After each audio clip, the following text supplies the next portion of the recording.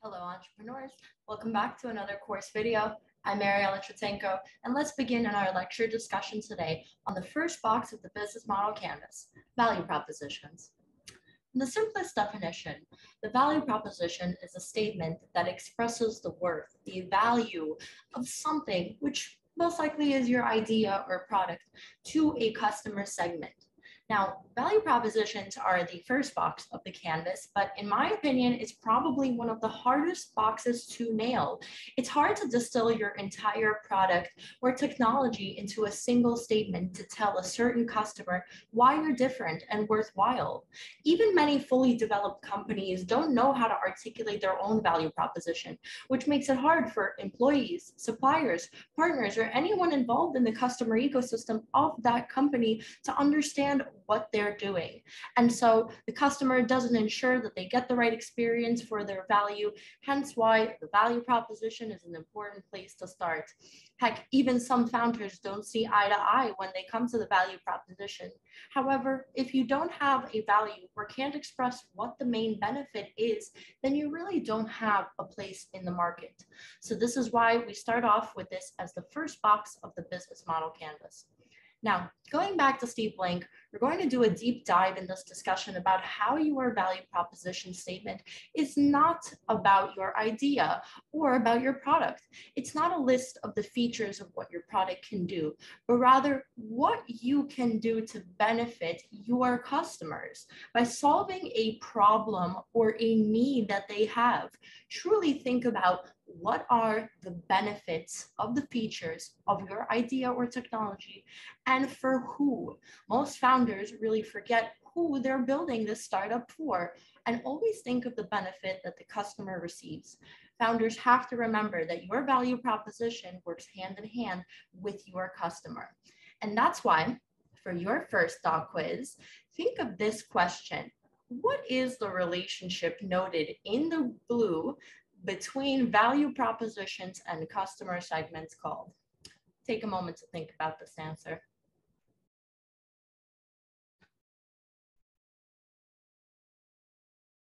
Got it? Well, the answer is product market fit. And it's because value propositions really cannot exist on their own. They must exist in relation to a customer. So much that we give it a special name called product market fit, the relationship between value propositions and customer segments. As you embark on your entrepreneurial journey, you'll probably hear this term a lot. Can you guess why? Well, it's because product market fit is what will make your startup succeed or fail. If you don't have product market fit, then you most likely don't really have a good business. Being able to articulate the value you provide to your customer demonstrates that you as a founder know what you're building is really needed or wanted by the customer on the other end. So start by making some guesses and some initial value proposition hypothesis that you can go out and test during customer discovery.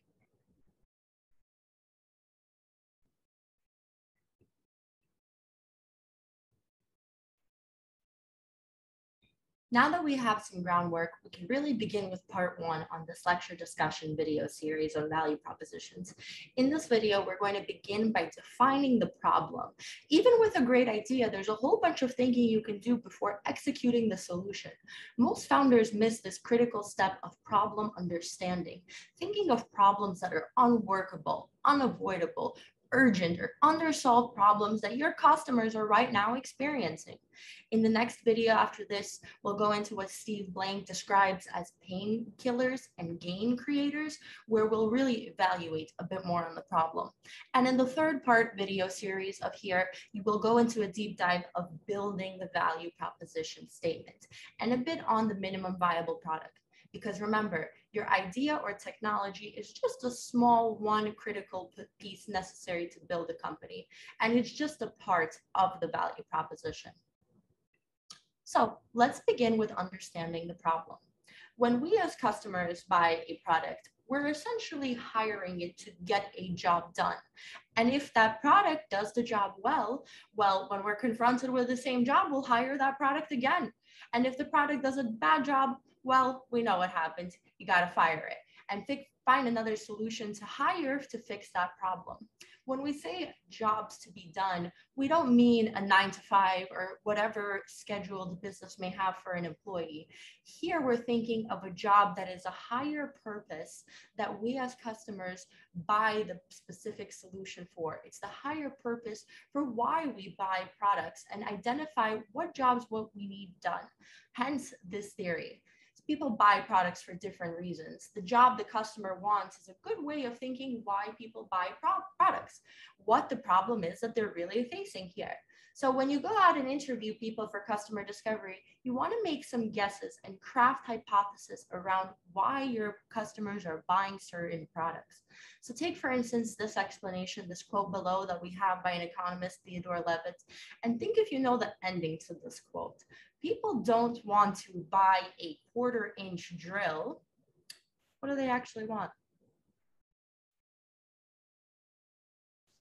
Well, they actually want a 1/4-inch hole. Do you think people actually need some of these big drill bits to create holes? I mean, it'll allow you to create numerous 1/4-inch holes very efficiently and very fast, but we don't need this drill bit on a daily basis, or at least I don't, living in New York City, to hang one painting. No, there's other ways to get the job done of creating a hole than just this 1/4-inch drill. Think about it. You can use a hammer and a nail to get the same hole done. You can even use a manual auger bit. You can think of even pouring acid or getting some termites. Might not be the most efficient job, but it gets a solution, but it gets the job done. Think of the real reason someone, a specific customer, is motivated to spend their money and buy a product or service. Remember, the end result is the solution to your client's problems. This is what makes their life better. This is what they're paying for. And this quote ultimately is brilliant because it illustrates in the simplest of terms why you need to sell results and not just the product features. Obviously, there's many uses for a drill outside of just creating the hole. Hypothesize what a customer segment can get out of it.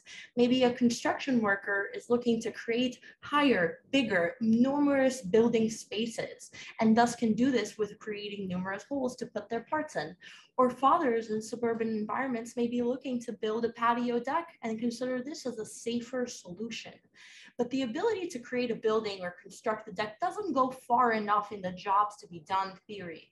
You build a building to generate a living space, to generate office space, to create communal structures. You build a patio deck to have a place to relax, to throw a party, to hang out with your family members. That is what you're paying for truly. So let's take another example here and try to articulate if we really know what the jobs to be done theory is. Finish this sentence. Nurses don't necessarily want a thermometer. What do they want? Well, nurses want to know if patients have a change in body temperature. There's other ways to get a temperature reading than just using a thermometer. Think about the back of your hand or a strip thermometer. There's even urinary catheters that take the temperature reading quite accurately as well to get a reading. Success comes from making the job rather than the product or the customers. This is a job to be done is solution agnostic. So founders should understand what the customer hopes to accomplish. What is their job to be done? So let's continue this and break down jobs because they're very complex and multifaceted. You know, jobs require definition and precise detail, but they can be broken down into these 3 functions: functional jobs, emotional jobs, and social jobs. Functional jobs are the core tasks that your customer wants to get done. It's often something that this customer may be have been trying to accomplish for years, for decades perhaps. A functional job is usually stable over time, and what changes are the product and services that companies offer. The core function of a thermometer reading to get a temperature check has not changed much over centuries, but regardless of the solution capabilities of a strip thermometer or a contactless thermometer, the function still remains. There are also emotional and social jobs, how your customers want to feel or avoid feeling as a result of the functional job. Sometimes these blend together, but they are distinct. As a customer uses the product, they may want to feel a certain way or be perceived in a certain light. Using a fancy contactless thermometer, an in-ear thermometer that measures the temperature, may make a nurse feel more emotionally connected to her patients. Thus, the emotional job there is wanting to feel like they're contributing to the advancement of society. Or she or he has a social connection and wants to be perceived by their colleagues as good peers. Understanding the emotional and social components of a functional job really brings you rich insights that could lead to the creation of your value proposition that resonates with customers. So let's keep pushing on the thermometer example. I've broken this out for you into 3 different benefits to think about.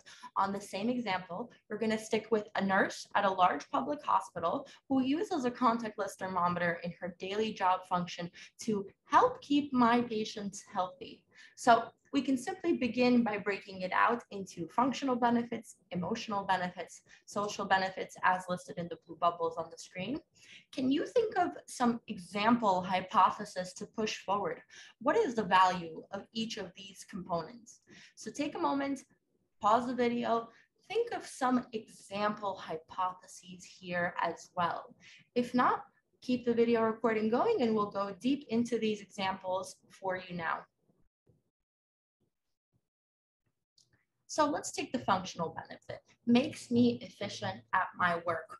Well, you can break this down in thinking of the function of the speed. This can help this public hospital nurse get the temperature reading maybe 6 times faster than the current solution. That's a real value. That's very specific and testable. You know, you have a quantitative metric to understand. Maybe she needs the solution to be 10 times faster in order to adapt a new solution. This gives you some baseline to think about how much speed would the function need to be here. Think even faster with power. It might give her the ability to see 10 more patients in a daily shift. And that's a lot more function to be able to do with this kind of technology. Let's take it a step further into an emotional value to provide. Well, maybe the versatility, maybe the ability to work in different environments, thus allowing flexibility of moving patients to different hospital locations. Now, medical care has changed into different settings. And so versatility and being able to adapt to different situations has been seen as a large value to some. Reliability, maybe this gives her the emotional confidence necessary that she can think on knowing she can count on her equipment. And maybe here we can push it a step further and think, well, it's 100% accurate. We don't know, maybe there's other technical insights that need to be run there, but thinking of quantitatively what will move the needle for your customer is very important as you build out your value propositions. And lastly, again, for some example hypotheses to lead for a customer discovery discussion to learn about this nurse's problem, let's look at the social benefit here, which is the ability to convey her professional status. Again, we're pushing here on an archetype that we really haven't seen before. Maybe she needs to demonstrate that she's educated and that she is quick to adapt on new innovation needs during critical times of changing situations. Maybe she's looking to inch towards a promotion, and by using some sort of high-tech innovation, it shows to her boss, to her leadership, that she is focusing on quality. So can you see the customer archetype evolving? We really went deep into this one job and one problem that she may be facing on helping keep her patients healthy. Now, from all of these jobs, you can make some really good hypotheses on why your customer will care. We really understood functionally, emotionally, and socially some of these things. And we can form an interview script of questions based on these. So thinking of just the nurse alone here is one way to think of the problems your customers are facing. But don't forget, each customer will value different products differently. What are the other jobs to be done by other customers in the ecosystem? What about the doctor in that hospital as well that works above the nurse, or the medical billing specialist? Why do they care about the technology? So focus in on one customer segment, but realize the other archetypes involved in the adoption process.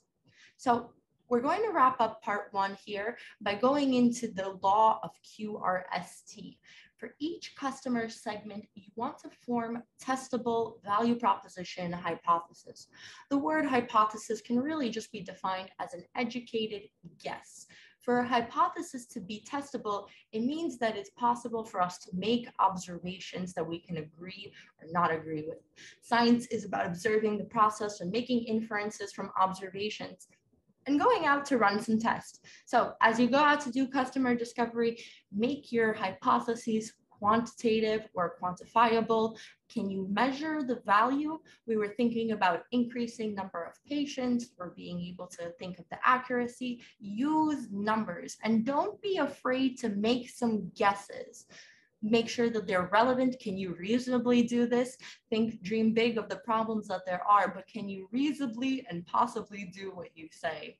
Don't forget to get down to specifics, drill to the detail, exactly what value is the customer receiving? And lastly, testable.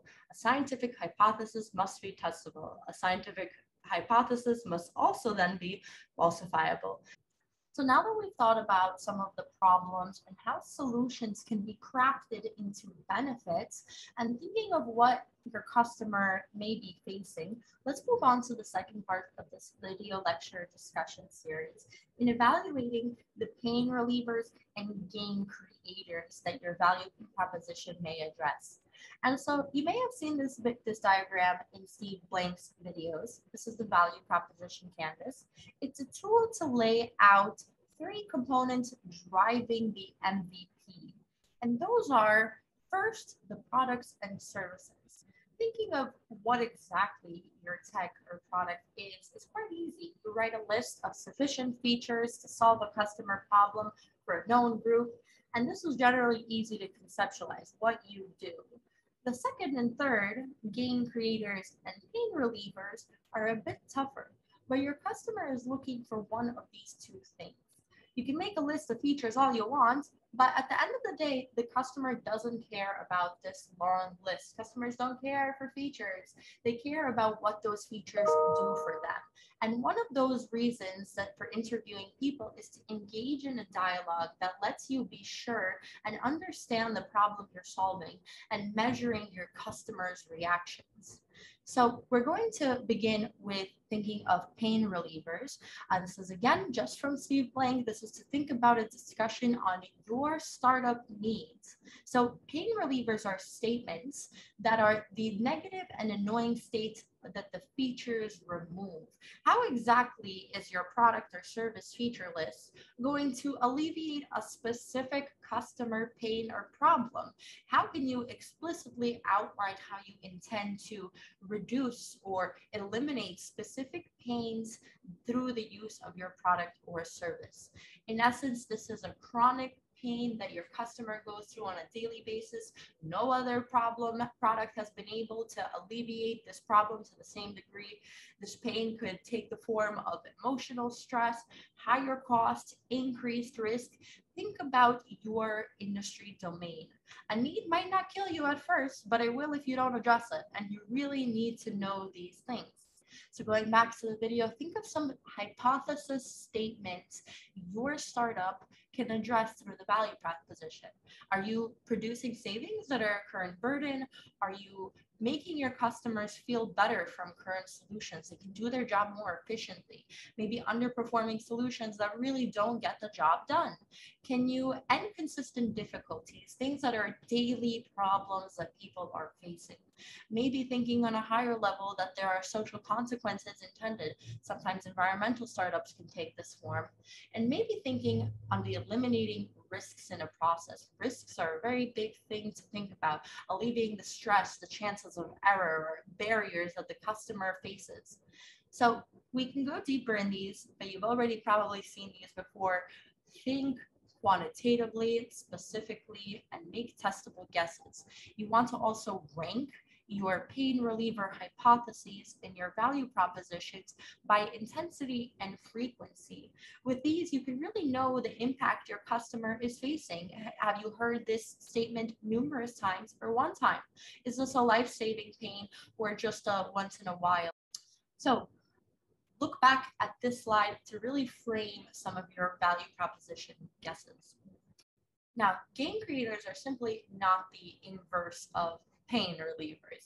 This is one people really don't think about. Gains that are not simply the opposite of pain. These are the hidden ambitions people have in their life, things that make them happy, the improved and positive states that come from the features you deliver. Creators are the positive and improved states of being that come from those features. Generally speaking, everyone has a gain from a good product. Gain creators describe exactly how products and services provide incremental value and customer gains. They outline how your product and service can go above and beyond just the expense of that purchase. Thinking on some examples on how you may fulfill a need on some other startups, think of Facebook. They took our need for friendship and attempted to recreate that online. Twitter also allowed us to share and communicate in real time. Thinking of the need also higher levels that there are can really create some good value propositions that your customers are looking at solutions. So what excites your customer? Think of these questions for your startup and how you are creating gain. How are you creating positive consequences that the customer desires? How are you creating savings that make your customer happy? Savings don't have to be monetary. Think of the metrics that are needed to adopt a new solution. And how can you produce expected or better than expected outcomes? Just like painkillers, you need to rank these by relevant and frequency. How often in your customer discovery interviews are these things happening? And getting the feedback from customers that you need will give you that significance of this gain. So here are some more hypotheses from Steve Blank that you can look back as a slide archive. Think exactly on the solution and problem you are solving. You need to understand the jobs to be done to really think through the pains and gains. So if you're stuck, think of the functional, emotional, and social benefits.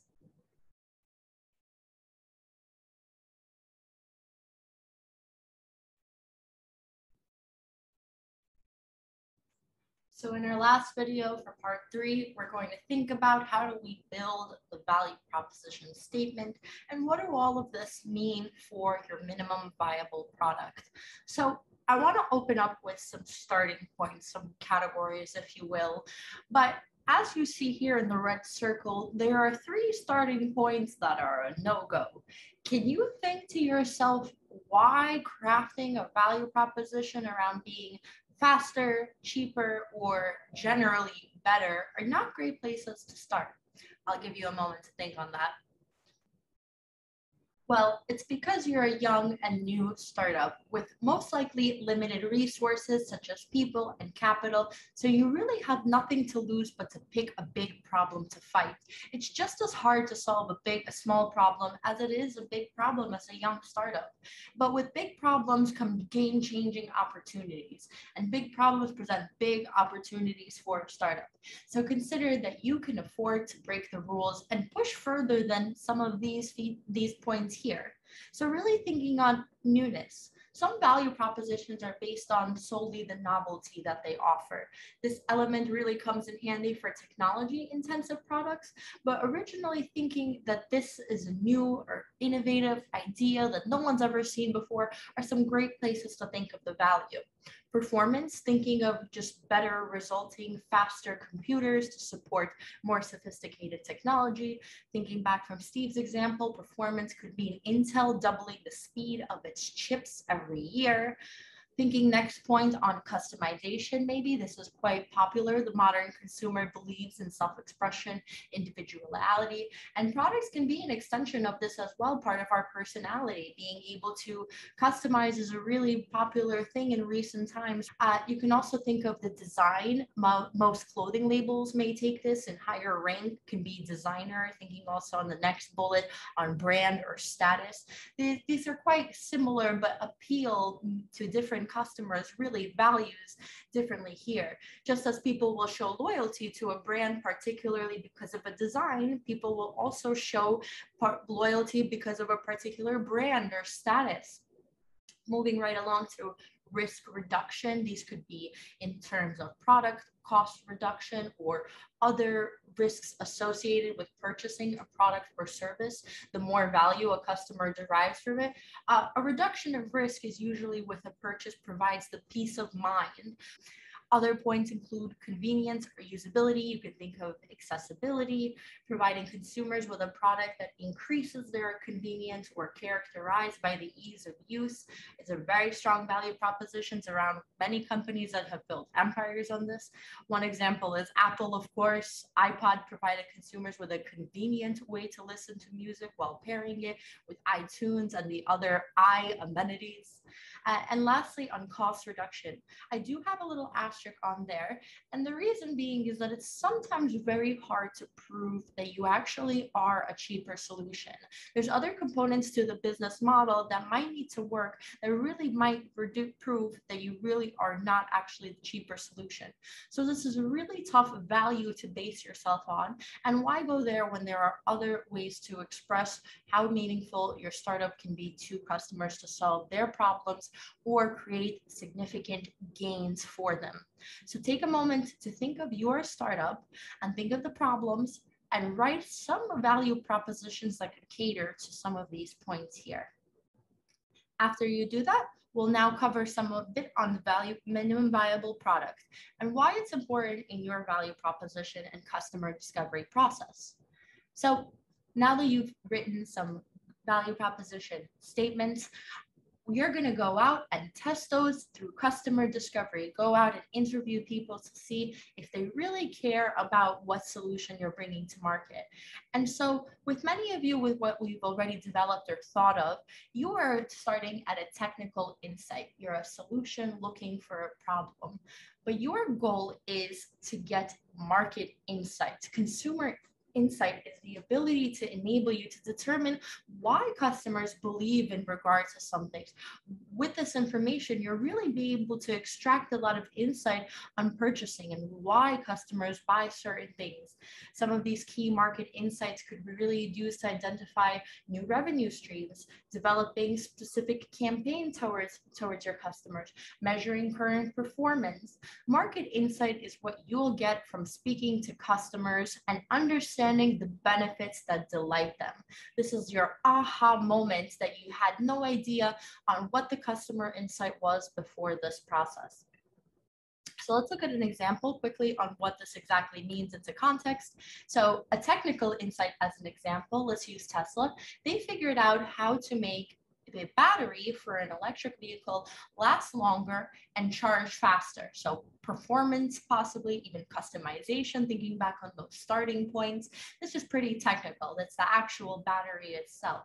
However, a market insight can come from an example of Twitter. What they realized was that people were more likely to write personal blogs of 140 word characters than actually 140 words or sentences in total in a post. It was easy to send out a quick thought and that people were ready to solve a need on the human connection insight. So thinking on this technical versus market insight, you can also think Tesla, well, had a market insight as well. Do you know what Tesla's market insight really was? Well, it's because Tesla knew that wealthier people wanted to be environmentally friendly. They wanted still to be able to drive electric cars, but at the time there was nothing that catered to their need for brand or status. It just didn't look cool enough for that customer archetype. So what they also did was design the car, deliver this value of a more luxurious, futuristic looking car. So again, thinking back on archetypes will really help you pull insight necessary needed through the customer discovery process. So as a quick joke, don't be a solution looking for a problem. You want to make sure that you've already thought this through before you go out and do some interviews. So let's finish up on the MVP. We know what this stands for, the minimum viable product. And in the most basic way, what product or service are you building in your first instance to be delivered to the early evangelists? Anyone remember what early evangelists are? Can we think of what early evangelists are right now? Well, it's those first early adopters, the people who are ready to buy your products yesterday, the ones crazy enough to be the first customers in, doesn't even work fully, all the features are there, but that's how you can know to push forward on testing the solution. So as Steve Blank says, to define your minimum viable product, you'll want to first think of a minimum feature set. And this is needed to learn from your early customers to avoid building products that nobody wants. After you've engaged in customer discovery, and you've really figured out the problem, then you can build a low fidelity, low feature MVP for customer feedback. And we'll go over this in the agile development discussion, but thinking of the iterations and the now, next, and later to build your product will test your understanding of the problem. Later on, much later in the customer development and company building execution, you'll most likely build a high fidelity or high feature MVP that really tests your understanding. So thinking on some famous MVP examples, I have some photos archived here. Startups fail because they do a big bang delivery. They think that they need the full feature set on day one to please customers, but that's not true. You want to think iteratively and incrementally with thinking. Use the low fidelity MVP to learn from your customers. Looking at this diagram of how the car was developed, you cannot give number 2 to a customer to test out. They would be very unhappy with that sort of solution. This will get you nowhere. So I like to think that the car was built in mind with this oversimplified metaphor for product development. Well, initially the concept was a skateboard, and the customer feedback came back, well, this wasn't sturdy enough. I really enjoyed the wind through my hair, but I need more stability. Then comes the scooter with the essence of a pole, thinking, okay, this is a little better, but I still don't have enough speed. Crafting further, then comes the bike and the motorcycle, until you finally reach what the development comes to with a happy face of a convertible. And why I like this example is that also you think if you did customer discovery properly, the car ends up with an open body on top rather than a closed hood. And it shows that the customer here really may have enjoyed the wind through their hair. And so that's how the car got to the point later to be the convertible, keeping the essence of agile development. So even though customers buy Swiss bearings, titanium hardware, polyurethane wheels, and hollow chucks, what they really want to do is just go out to the skate park and enjoy time with their friends and some free exercise. So do not forget to think iteratively through the process and being able to pivot along the way in your technology development. Know the difference between technical insight and market insight. So to wrap up this discussion, think of the common mistakes you may be making. Do not use vague or marketing terms such as mission statements as value propositions. It's not a list of features. Always think, what's the benefit of this feature? Do not forget to quantify. Do not forget to quantify. You need to be able to know whether you're really making a difference or if the metric is really impactable. Don't confuse nice to haves with must haves. Really think of the frequency and intensity that you're hearing certain things, and be able to discern when you realize that not enough customers are caring and it's time to pivot and do a different hypothesis. The need to learn from customer interviews comes from market insights as well as the social and emotional jobs. Remember, you're focusing in on learning about the problem. Your customers don't care about your idea or your technology. So your final tip is don't forget the customer. Bring it back to them on the business model canvas. As you write your value proposition statements, consider numerically linking them to which customer really cares about what you're talking about. So this concludes our value proposition discussion. Be sure to update your business model canvas and watch up next our lecture discussion on customer segments.